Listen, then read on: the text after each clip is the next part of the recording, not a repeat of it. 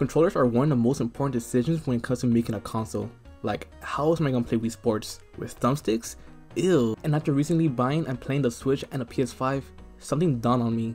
Not only did I lose all my college fund, but these controllers were built with the console in mind, and the consoles would never have been a success if it wasn't for these controllers.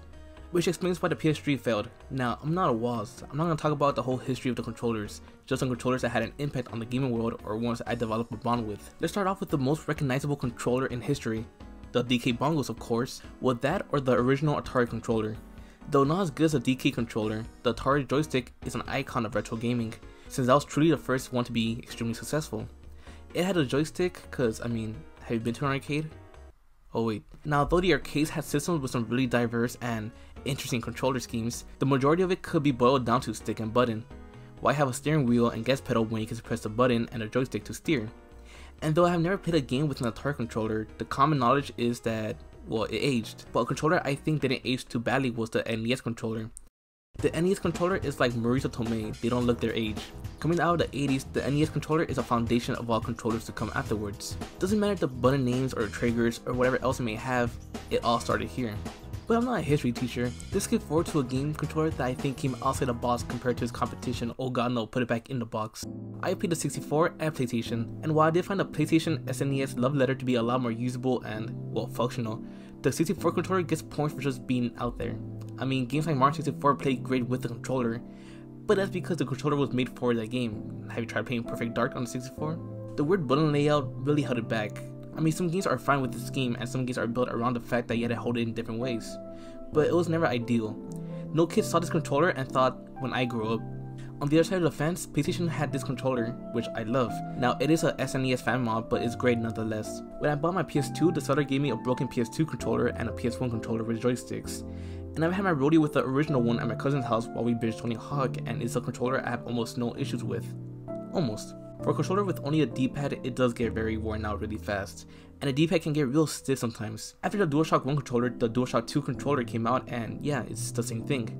Now maybe it's because I'm so used to the new controllers nowadays, but the DualShock 2 and even 3 feels too small. Xbox threw their hats in the rings and came out with this beefy controller. This is a weird one because there's nothing that wrong about it, it's just an eyesore. Have you ever left your house and felt like you're missing something and start getting anxious about it? This is what looking at the OG Xbox controller feels like. They did release a more family-safe controller down the line, but I think this generation was an iconic generation with controllers, with all of them feeling different from one another. The next generation, however, has some of the most perfect controllers and copied homework. The DualShock 3 was actually not the first PS3 controller. First there was this monster, the Boomerang as people call it. It was showed off at E3, hated, then never seen again. People say that the reason for this odd design was to show out the motion capabilities of the PS3 controllers, but no one was sure. The 6-axis was the first controller to be released. No vibrations though, and the motion controls it sacrificed the rumble for was beyond bad. That was replaced by the DualShock 3, which was the solution to all the problems. It was usable, it had rumble, perfect. Xbox created this controller for its Xbox 360, and this is peak perfection. This controller is considered one of the best, if not the best out there. It's a design that Xbox would always be using afterwards, for better or worse, but compared to the DualShock 3, it was way more comfortable. It did run on batteries though, which was the only insult I could bring up in playground fights. This was at the time the best designed controller out there. Then Xbox spat in his face and said, who needs controllers, just move your arms. Nintendo won the generation with the Wii, whose controller was just a TV remote. But its very simple design is what helped it win this generation. There was no need to know what an R2 was, and wait, there's an R3? Just swing, bowl, smack, turn it sideways, and now it's a real controller. This controller was nothing special, and that's what's so special about it. But on this motion control tangent, can we talk about some of the most overlooked controllers of this era? The PS Move. Say what you will about it, the Move controllers was a lot better when it came to motion tracking compared to the first generation of Wii remotes. It's not as simple as a Wii remote, which is why I think I never surpassed them, but to be fair, the Kinect had the most simplest controllers and it was still bad. Whoop-bam! There it is. Last generation was home to some of the most revolutionary controllers that changed the game, and Xbox using the 360 controller again. Like I said, it's copy and paste. Sure, it's kind of different, but it's pretty much the same exact thing. They did the same exact thing with this generation, so I'm just gonna skip them for now. The DualShock 4 was a huge leap for PlayStation, as in they finally changed the controllers. Not into something as stupid as Boomerang. It's also old DNA of prior controllers, but the inclusion of this touchpad and LED lights are the definition of useless. Well, I say that, but I really like its inclusion. I love seeing the colors change based on the game or whatever is happening in the game.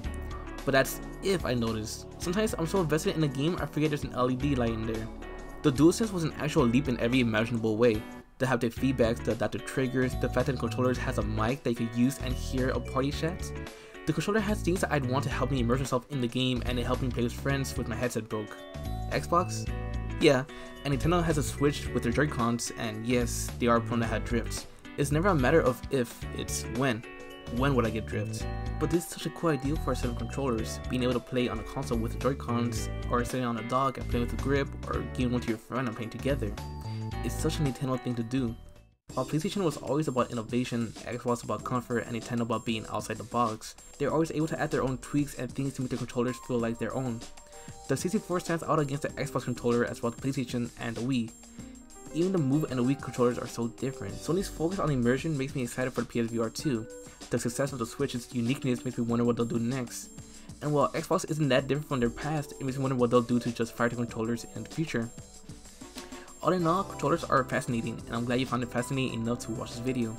Here's some videos on the screen you can check out if you have the time, and thanks for watching. I'll see you next time. Just keep an eye out.